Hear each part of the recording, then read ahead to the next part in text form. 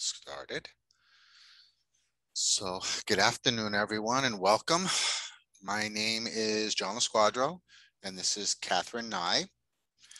Hello, everyone. We are both physical therapists. We're visiting Nurse Service of New York in the Care 360 organization. We will be discussing falls and falls prevention. The presentation is titled Preventing Falls Among Seniors, Tips and Techniques for Keeping New York's Elderly Strong on Their Feet. And if anyone does have any questions during the presentation, they can use the chat to ask questions. And at the end of the presentation, we will have some time for questions and answers.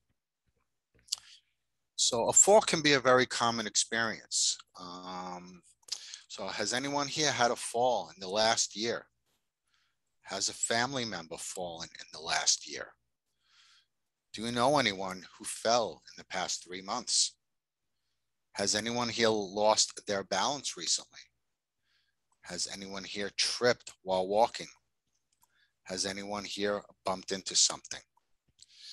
If you answer yes to any of these questions, you or a loved one could be at risk for a fall. So a little perspective on falls. 1 in 4 older adults will suffer a serious fall this year. 70% of these falls occur in the home. Falls increase with age. So 1 in 2 adults, 85 or older, will fall.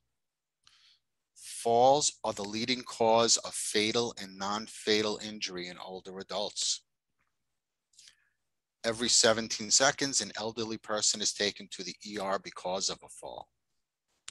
And 1 in 5 falls cause a serious injury, such as a broken bone or a head injury. So what is a fall? A fall is defined as an event whereby an individual unexpectedly comes to rest on the ground or another lower level without known loss of consciousness.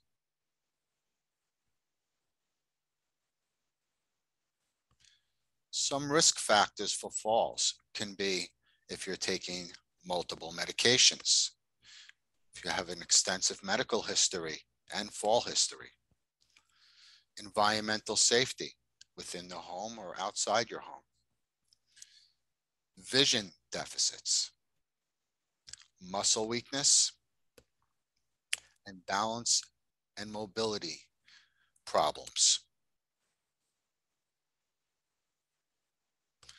So what puts you at risk for a fall?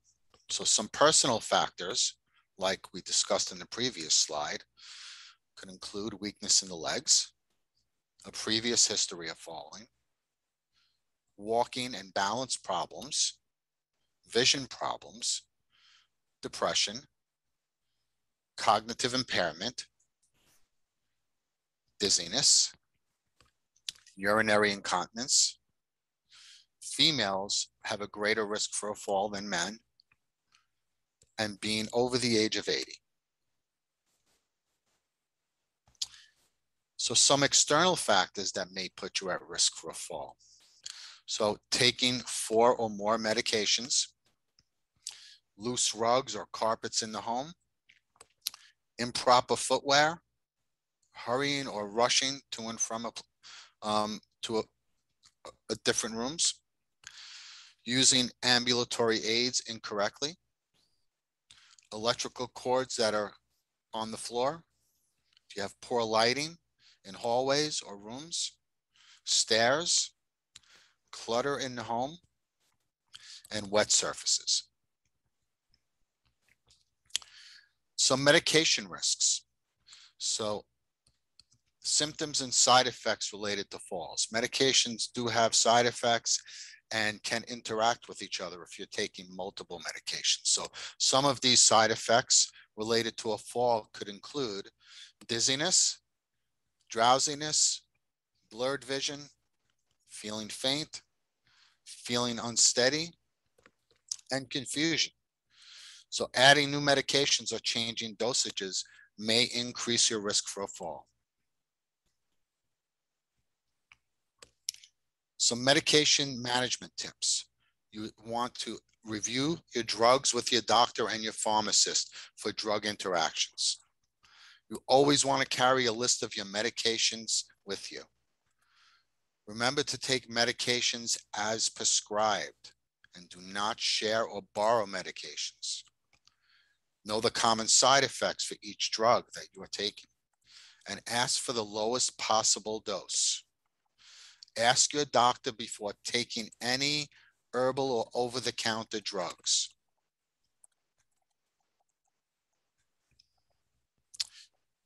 So vision can play a role in having a risk for a fall. So how's your eyesight? It's strongly recommended that you go for at least one eye exam per year. Older adults may also have medical conditions that affect vision, such as cataracts, glaucoma, macular degeneration, or diabetic retinopathy. So some vision impairment tips. Use magnifiers when reading. Improve home lighting for brightness and in different locations that you frequently walk. Bright and contrasting colors can help. Request large print on your medicine bottles. Use timers, audio, and voice alarms or reminder systems to take your medication. Scan your environment before moving around. Avoid the use of multifocal lenses and glasses when walking on stairs if possible. It's recommended single focal lenses be used.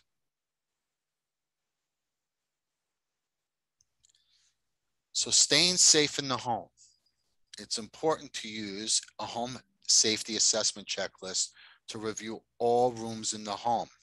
These safety checklists will include bathroom safety, bedroom safety, kitchen safety, floor safety, stairs and steps safety. We've included a link to the CDC website that takes you right to their home safety brochure that you can download.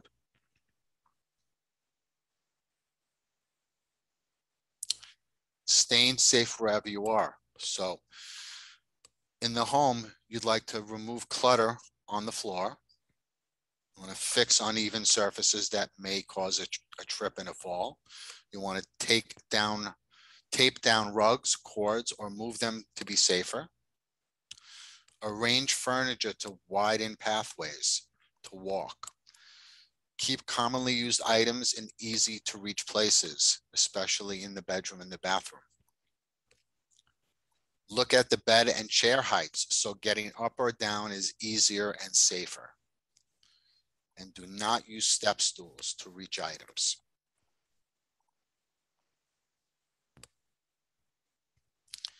Staying safe wherever you are. So think ahead about access when using a cane, walker, or chair. Use handrails on stairs. Avoid any wet floors and wipe up spills right away. Be sure chairs and other furniture are stable and check for adequate lighting. Consider using grab bars, raised toilet seats, non-skid tub mats, and tub seats in the bathroom. Carry a cell phone or portable phone for easy access. And if you have an emergency response unit like a life alert, make sure you have it with you at all times. So now Catherine and I will be continuing. Thank you, John.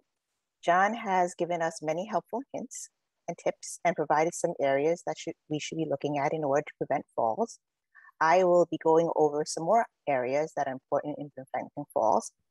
They are balance, mobility, and strength. First, balance. Balance is complex. Several body systems work together for balance. They include your visual system, your vestibular system. This is your inner ear. It sends signals to your brain regarding your movement. And last is a system involved with sensation and detecting movement on your skin, muscles, and joints. Next, we have mobility. John, could you, mobility. This is how we use movement. This is more than just walking. And muscle strength. This is needed for balance and mobility to be effective. Next slide, please. Mobility is more than just walking. To move or walk safely, we need to first control the center of gravity and shift weight.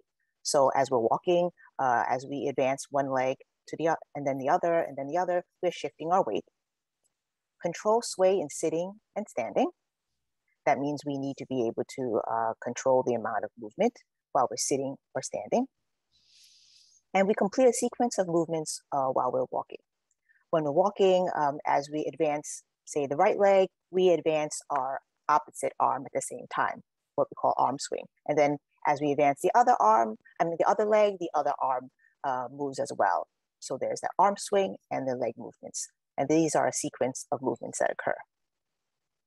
Next, things that can lead to mobility problems. Distractions, they can be visual or auditory distractions. That could be a sudden siren that goes off, or the television that's on all the time. Vision limitations, cognition issues, that could be being forgetful, confused, or having learning difficulties. Problems with balance. Physical weakness, especially in your legs and arms. It also can include weakness in your trunk, and that would include your stomach muscles and your back muscles. And using the wrong mobility aid or device. That would be using the wrong assistive device, such as using a cane instead of a walker. Next is balance, mobility, and strength factors seen in falls. These are things we may see in those with a risk for falls. They can include decreased flexibility in your lower leg joints and muscles, decreased muscle strength, in particular around the ankles, knees, and hips, slower walking speed, a tendency to take smaller steps, decreased balance, decreased coordination, decreased reflexes, and longer reaction times. As we age, our reaction time slows down. If, for instance, you stub your toe or stumble and you're unable to react quickly enough to maintain your balance, it puts you at a greater risk for falls. Changes in vision and sensation. Vision and sensation are components in maintaining balance. And last, decreased activity. Next slide, please. You may now be asking, how can I improve my balance and mobility? So some examples of activities to help are balance training programs. As a physical therapist, very commonly we treat patients and work on balance training programs. In the balance training programs, we include balance activities. These are activities that challenge your balance and kind of challenge you to move and move outside of your base of support, which is outside of just your area where your feet are standing, and also muscle strengthening and flexibility exercises. So these are all components that as a physical therapist, we do work on in a balance training program. There are also walking programs. Tai Chi. This includes slow focused movements, which work on shifting your weight for balance and working your muscles by maintaining the stability and controlling your movements. Yoga. Yoga includes a lot of stretching, but also strengthening and stability in order to maintain those postures and movements. Aerobic exercises. They can include swimming, stationary bicycling, and also walking programs are part of aerobic exercises. Exercise programs. You are never too old to exercise. Exercises have been shown to help. They've been shown to help reduce the fear of falling, improve flexibility, strength, and endurance, improve cardiovascular health. That's your heart. Help decrease depression. When we exercise, we release endorphins. These are the feel-good hormones. It helps elimination, digestion, and other processes. Reduce sleep disorders. Sometimes after a good exercise, working out, we may find that we sleep better. And skeletal muscle sensitivity to insulin action. For those with diabetes, exercise can improve your body's sensitivity to insulin, and insulin regulates your blood sugar levels. And remember that exercises can be done alone or in a group. Sometimes exercising in a group may be a little bit more motivating, a little more fun. I find that I personally find exercising in a group, taking classes, a little bit more exciting sometimes. I know as for seniors, they have a Silver Sneaker program. It's basically an exercise program designed for seniors, and sometimes your local YMCA or senior center may host some of these programs. And next is the ambulatory aids and footwear tips. Ambulatory aids are the assistive devices that we use when we walk. So they could include your cane, your walker, your crutches. So ambulatory aids, they should be fitted for each person's height and needs. This can be done by a physical therapist. Should be used correctly. Also, this is done by a physical therapist. Check parts that open and close. Check for worn down tips and make sure it is steady, not wobbly. What can happen is sometimes at the bottom of your cane or walker, the rubber tips can get worn down where they are not quite as making the cane or walker not as level. So what you can do is you can actually change out these tips, these rubber tips, so that way it's more steady. Older adults should have safe footwear. Always wear shoes, and that's indoors and outdoors. Regular socks alone are unsafe. I can tell you personally, I once fell, just this winter. I was wearing these booty type socks, you know, the thick ones that keep you warm. They had the rubber sole bottom, so I thought that it would be safe. I was rushing, of course. I was rushing down my wooden floor stairs, walking down, and first step down, my foot went right from under me, slipped, and then boom, boom, boom, boom, boom, boom, down the whole entire hardwood floor stairs.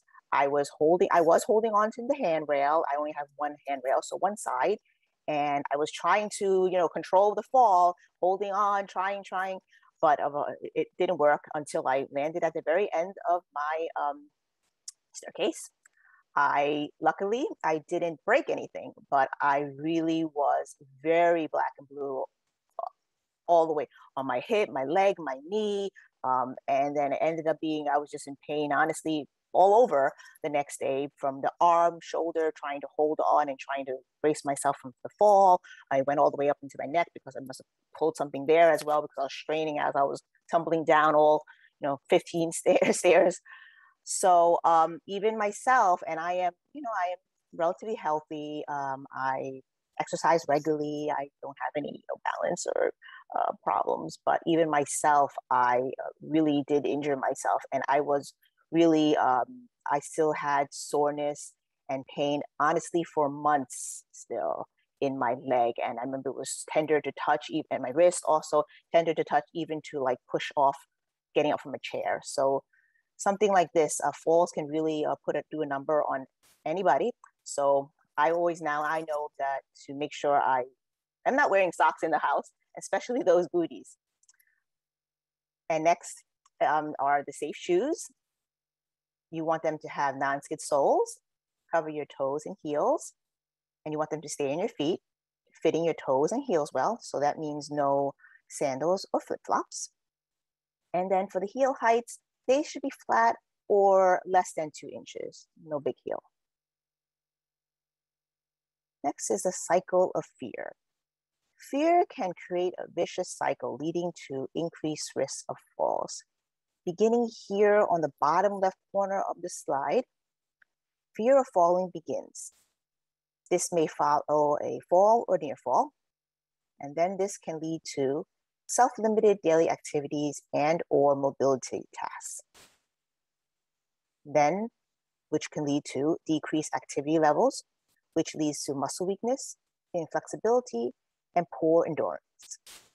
This then leads to increased difficulty with mobility, which leads to possible falls, and then more fear and anxiety. Then it repeats, leading to further increased risk for falls. Next is what to do if a fall happens. First, remember to stay calm, of course. If you're hurt, put your emergency plan into place. If you don't feel strong enough to get up yourself without further injury, stay in place and call for help. If you're not hurt badly and you're comfortable with trying to get up, you can attempt to get up from the fall. First, you would roll onto your side, find a sturdy piece of furniture that could be a stable chair, kitchen table, or countertop, and crawl or roll over to it. Now, from a kneeling position, put your arms up onto the stable surface, put one foot flat on the floor, and at the same time, push down using your arms onto the stable surface. So basically, you're using the strength from your legs and your arms to help bring yourself up. Then you're going to find a chair to sit down and rest. Now, these are some real life scenarios and some tips. First, here on the left side is a picture of a rollator. So when you're using a rollator, you want to make sure you have both hands on the walker and be able to use the brakes. The brakes are here on the handles, and they are like bike brakes. Next, for those with pets, darting pets and their leashes can wrap around your legs. So you want to make sure you keep your leashes away from the floor and the darting pets in their designated areas, especially when you know you're going to be getting up and walking. And then next here on the picture on the right-hand side is if you're using a cane and you find that you need to hold on to someone still, you may need a more supportive ambulatory aid. So essentially, if you're using assistive device, such as a cane or a walker, and you find that you still need to hold on to someone, that may be indicative that you may need to change and use a more supportive ambulatory aid. Here are some more of real life scenarios. Here on the left-hand side is a picture of overgrown, unsteady, unlevel stairs with leaves, grasses, and weeds. These leaves, grasses, and weeds are more likely to be slippery, and they can increase your fall risk. Also, stairs that are any surface that you're walking on that's unlevel like these, that can also be a fall risk. Next, here, the picture with the cobblestone sidewalks and driveways. If you look here, you can see that there's cracks in the road, which are kind of common here around New York, and also that the curb here is not really level. So you want to be careful here because these areas can be potential fall risk areas. And you want to be sure not to catch your toe when stepping. And also remember that the surface can be very slippery when wet. Next here is don't let falls trip you up. A quick review of some main points that John and I have discussed today. Falls are common among seniors and can be common even among those who are not seniors. You want to know your risk factors. We had mentioned them. They include multiple medications, medical and falls history, having decreased balance and mobility, muscle weakness, vision issues, environmental safety issues, and personal and external factors, whether they are your home environment or personal factors that you may have, such as fear. Now, how can you stay strong on your feet? A review, check your medications, talk to your doctor about lower doses and side effects. Always wear shoes indoors and outside. Have your vision checked. It should be checked annually. Work on improving your strength, balance, and mobility. That can be done through exercising on a regular basis. Keep your checklist handy. These checklists are the ones that John had mentioned on the CDC, that's the Center for Disease Control website. It actually has various checklists, and it's actually very helpful. It has a lot of the tips, includes some of the tips and hints that John and I have discussed already, but includes areas that you should be looking at in your home to prevent falls. And of course, assess your home for safety. Next slide, please.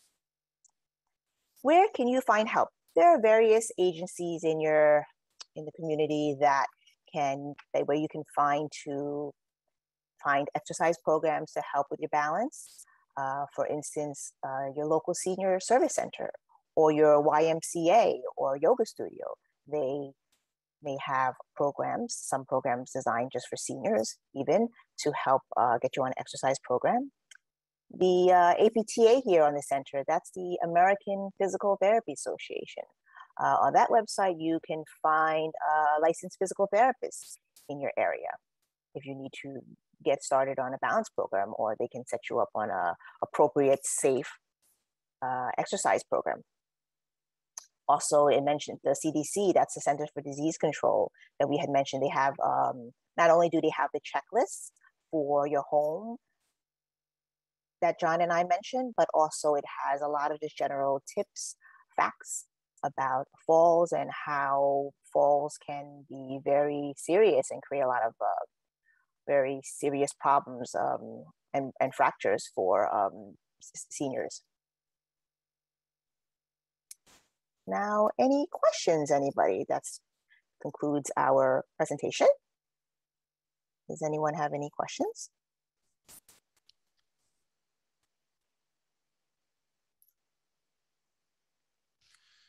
We'll give you a couple of minutes just in case. I see that Veronica had answered Lorraine that a recording of the presentation will be available afterwards. So Wonderful.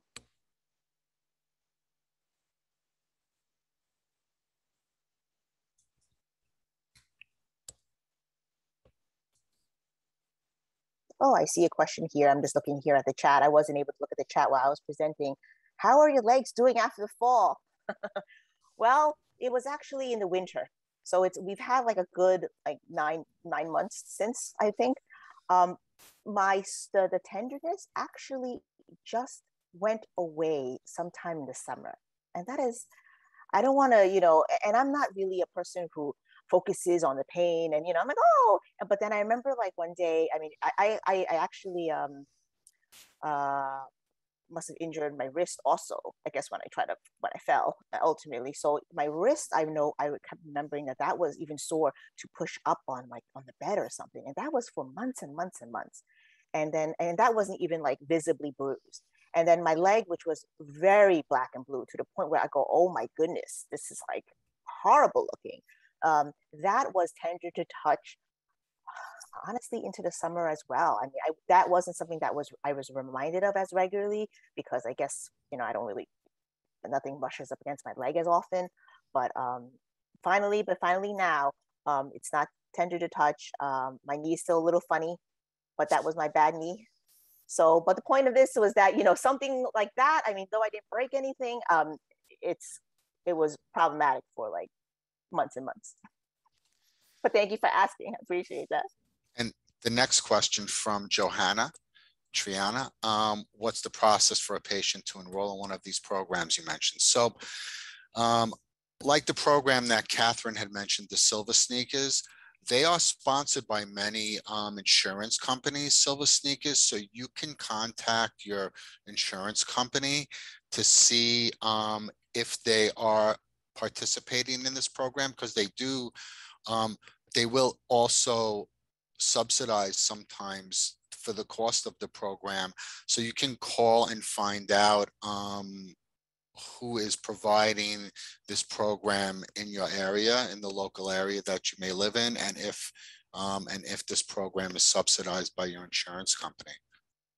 Also, John, to add, I know Silver Sneakers actually has a website, because I was on that when I was researching this, and I know that you can search for area Silver Sneaker programs in your area. So I would try also looking up just Silver Sneakers. You can Google that, and then you'll find their website, and then you'll be able to hopefully locate something right by you. Okay. And I see Natasha had a question. What is a good time to get an alert bracelet? Listen, I think the time is before you actually need it, to be honest with you. If you're in a good position and your insurance, sometimes the insurance companies will cover the cost of it, But if you see that you're starting to need assistance to get up from a chair or assistance to walk from place to place, it may be a good time to get one of these alert bracelets because you may be at risk for a fall at that point. So when you start to see some signs that it's difficult for you to transition from chairs to standing, or when walking a certain distance it becomes painful, or you need to rest, that's a good indication that a bracelet may be good for you. I hope that answers your question. And I see Todd had a question as well. In terms of a cane, is there a good point of reference to help adjust how high or low or short it should be? Well, the point of reference is 30 degrees of bend at the elbow, and the top of the cane should be at what they call the greater trochanter of your hip, which is the bony prominence on the side of your hip. So that's really the point of reference when adjusting a cane. Sure, you're welcome. Okay. I think that's all of the questions in the chat for now. So you can see we've included some of the sources that we utilize to gather some of the information in this presentation. So when it's sent out to you, you can utilize any of these sources to get, any of the checklists or some additional information as far as falls data and research, as well as some recommendations for exercise. So just a little bit about Visiting Nurse Service in general before we finish. VNSNY is New York City's largest not-for-profit home and community-based healthcare organization. Our mission is to improve the health and well-being of people through high-quality, cost-effective healthcare in the home and community. Provide care to 44,300 patients and health plan members daily. Community outreach programs serve various populations, including veterans, Chinatown Community Center, hospice outreach, patient and provider education, HOPE, and New York's LGBT seniors. And again, to learn more about VNSNY, you can visit our website and you can scan this QR code, which should lead you to the website. So thank you everybody for joining us. We really appreciate your time. And as Veronica said, this presentation will be going out to anybody who requests it. Yes, thank you everyone for joining. We do really appreciate you coming out to listen to us and to hear us today. Thank you. Thank you so much, everyone.